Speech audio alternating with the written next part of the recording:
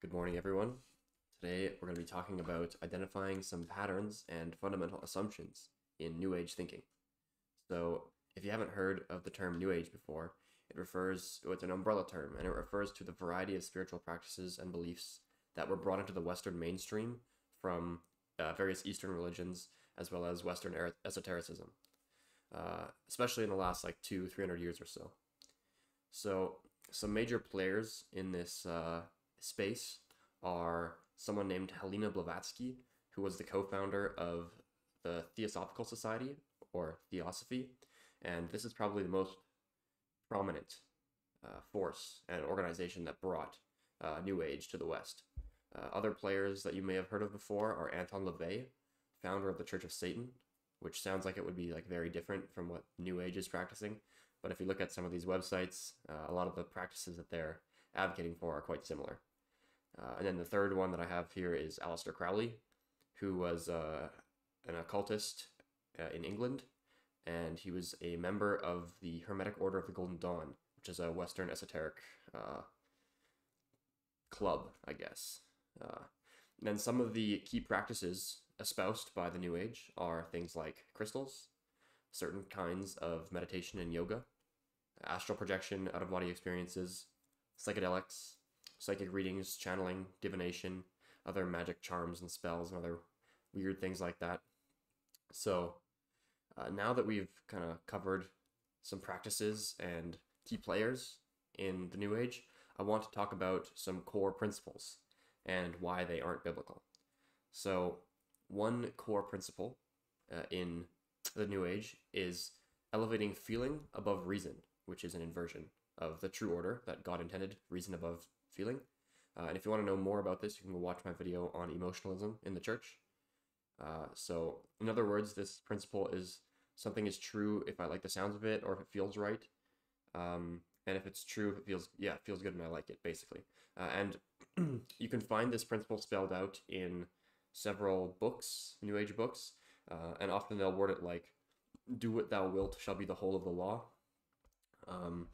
And a little tangent here, I just wanted to point out this is weirdly similar to the harm principle from classical liberalism. The Declaration of France during the French Revolution, called the Declaration of the Rights of Man and of the Citizen, has a quote that sounds almost exactly like this New Age concept. It says, "Liberty consists in the freedom to do everything which injures no one else. Hence, the exercise of the natural rights of each man has no limits except which are assured to the other members of society the enjoyment of the same rights." Right? Now compare that to "do what thou wilt shall be the whole of the law." Weirdly similar. This principle obviously isn't biblical. I mean, there are definite things that God calls us to do as followers that we should do or shouldn't do, right? Like we should be charitable and care for the less fortunate, and we should not murder, right? There are certain things that God calls us to, and do whatever we want is definitely not a biblical principle. So these are not matters of personal choice, right? These are things we are called to by God. This principle is also what causes New Agers to look to other spiritual powers for benefits aside from the Holy Spirit, like the practices I mentioned at the beginning, like crystals, channeling, etc., because they seem cool and like make someone feel good or whatever. Like the idea of it, but yeah, the Bible doesn't like to talk about this, so it's probably not that important. So the second core principle is that there are multiple routes to heaven, and you shouldn't judge another person's journey. And what goes along with this often is that Jesus was only a teacher, not a savior. And so they're kind of invalidating that verse where Jesus says, "I am the way, the truth, and the life. No one comes to the Father except through me." Yeah, New Agers would not believe this, right? Because they think there's multiple routes to heaven. And we can identify this right away as a recapitulation of the Gnostic lie, which is that divine knowledge or gnosis of God is what saves you, not the atonement of Christ's death and resurrection. So a bit of a confusion there on the part of the Gnostics. And this principle of multiple routes to heaven fits really well with our postmodern zeitgeist and the subjectivity of truth. You might hear New Agers say something like, "Oh, live your own truth," or whatever. And they'll often, to support this, they'll take scripture out of context, right? Matthew 7:1, "Do not judge." God has that, or Jesus has that principle. And they'll also say things like God loves everyone. So in those two different things, I want to quickly address those. So in Matthew 7:1, do not judge. The way New Agers use this verse is they're like, oh, well, you can't tell me how I should live my life. Like, I should be able to do whatever I want, right? But really, that's not really what Jesus meant. I mean, if you know some Bible stories, you'll also know the story of Jesus flipping the tables of the moneylenders in the temple. That's clearly a moral judgment that Jesus is acting on. And so by saying that Jesus thinks that you shouldn't judge people, are you calling Jesus a hypocrite?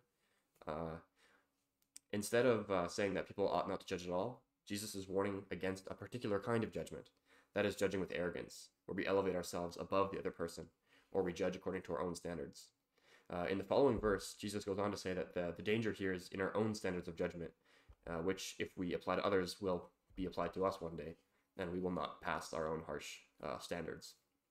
Instead, we should judge with humility, and only according with God's standards, which are set out clearly in the Bible. So, in other words, it's okay to call out sin, so long as you do it from the right place, and you don't think that you're like different or better than the other person, just because your sin looks different than theirs. So, and then in regards to the second thing, God loves everyone, so you should just like accept me, right? For that, you can bring up the story of Jesus and the woman caught in adultery, who's going to be stoned. Jesus doesn't say to her, oh, like, you get it, girl boss, you know? He says, go and sin no more. And so love is not acceptance of lifestyle, right? Love is calling someone to exist in right relationship with reality and truth, which is Jesus Christ, right? So yeah, that's important. Love is not acceptance of lifestyle.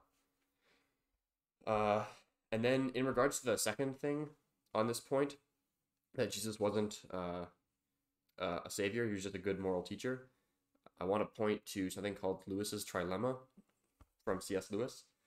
And this is in his book, Mere Christianity. And basically, he's arguing that Jesus didn't really leave us the option of thinking that he was just a good moral teacher. The way that it goes is like Jesus was either mad, a liar, or he was what he claimed to be, the Son of God. I'm just going to read an excerpt here from Lewis's Mere Christianity, where he formulates this trilemma. So he says, I'm trying here to prevent anyone from saying the really foolish thing that people often say about him. I'm ready to accept Jesus as a great moral teacher, but I don't accept his claim to be God. That is the one thing we must not say. A man who was merely a man and said the sort of things Jesus said would not be a great moral teacher. He would either be a lunatic, on the level with the man who says he is a poached egg, or else he would be the devil of hell. You must make your choice. Either this man was and is the Son of God, or else a madman or something worse. You can shut him up for a fool, you can spit at him and kill him as a demon, or you can fall at his feet and call him Lord and God. But let none of us come with any patronizing nonsense about him being a great human teacher. He has not left that option open to us. He did not intend to. Now it seems to me obvious that he was neither a lunatic nor a fiend, and consequently, however strange or terrifying or unlikely it may seem, I have to accept the view that he was and is God. So, again, that's basically just countering the idea that Jesus was just a good moral teacher, and Lewis is kind of showing us how that doesn't really make any sense. And then, of course, the Bible has many verses about there not being multiple routes to heaven, so we can cite those as well, like John 14:6, I am the way, the truth, and the life. No one comes to the Father except through me. Acts 4:12, and there is salvation in no one else, for there is no other name under heaven given among men which we must be saved. So yeah, there's no other path to heaven or eternal life except through Jesus. And another thing that they'll do to support the New Agers, what they'll do to support their selection of like random spiritual practices they like pick and choose from other religions, is this idea of like, hey, there's no one clear path to heaven, they can kind of do whatever they want, which is like a lack of coherence, right? You can't just like pick and choose different rituals or spiritual practices out of their context. Like yoga is a good example, right? Like Westerners basically have totally neutered what yoga is, and they've pulled it out of its like Hindu roots, and it makes no sense other than a good stretch. So, and all of these ideas of like people choosing their own spiritual path is connected to the idea that New Agers have that organized religion only ever existed to control people, and so that now that society is free from this control of oppressive religion, people are free to explore their own spirituality without any mentors or traditions or teachings to guide them. Like people are just smart enough to like figure out spirituality by themselves. Excuse me. Uh, and so they pick things according to their own preferences, which is obviously totally misguided. Um, I don't think humans have a very good intuition when it comes to spiritual practice. They tend to gravitate towards weird things like the practices I mentioned at the beginning. Um, and a lot of what the New Age promises sounds really great, right? Like the ideas of love, acceptance, self-improvement, things like this. But the thing is that Satan will give you 9 truths with one lie, and he'll sneak the lie in there, and that one lie will lead to your destruction. And he also knows that people aren't stupid.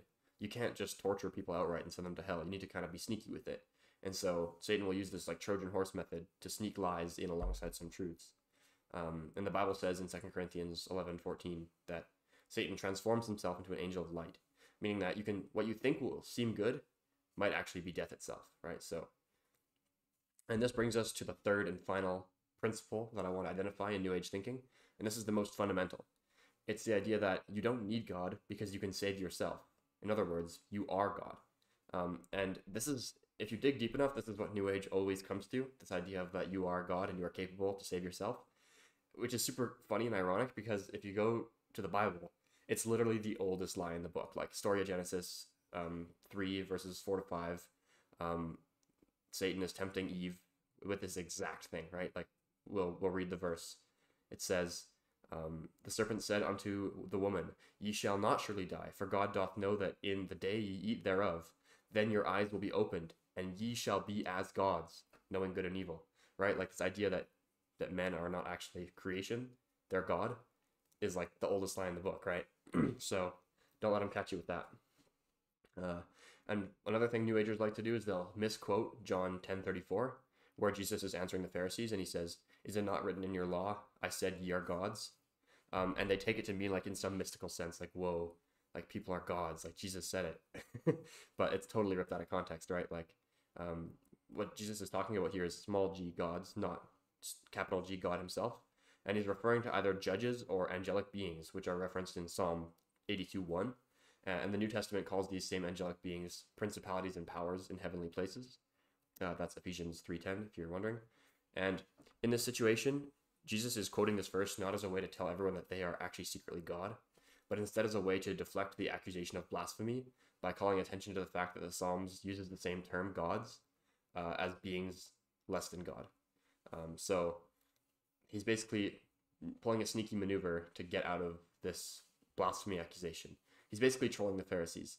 And because the Pharisees don't want to accuse the psalmist or God of blasphemy, they kind of back off and they get confused. And then he just uses that opportunity to escape. He just runs away. Yeah, so that would be John 10 verse 39. So yeah, pretty funny. And then obviously in regards to quoting Bible verses about man not being God and him being man, I have a few of them here. Acts 14:11-15 says, When the people saw what Paul had done, they lifted up their voices, saying in the speech of Lycaonia, sorry about that, I don't know how to say that, they said, The gods are come down to us in the likeness of men. So basically, these people that Paul's preaching to are like, whoa, this guy isn't even a man, he's God. And then skipping ahead to verse 14, when the apostles Barnabas and Paul heard of, they rent their clothes and ran among the people, crying out, saying, Sirs, why do you say these things?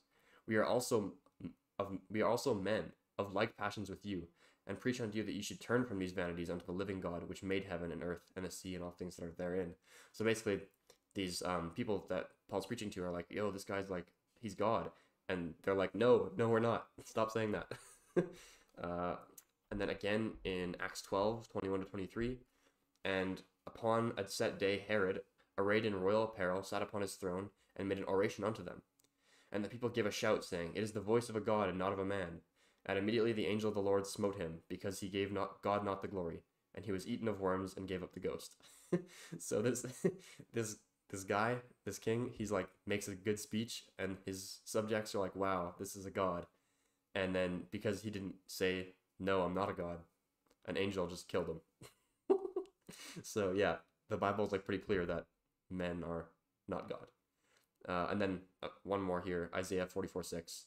Thus says the Lord, the King of Israel and his Redeemer, the Lord of hosts, I am the first and I am the last. Besides me, there is no God.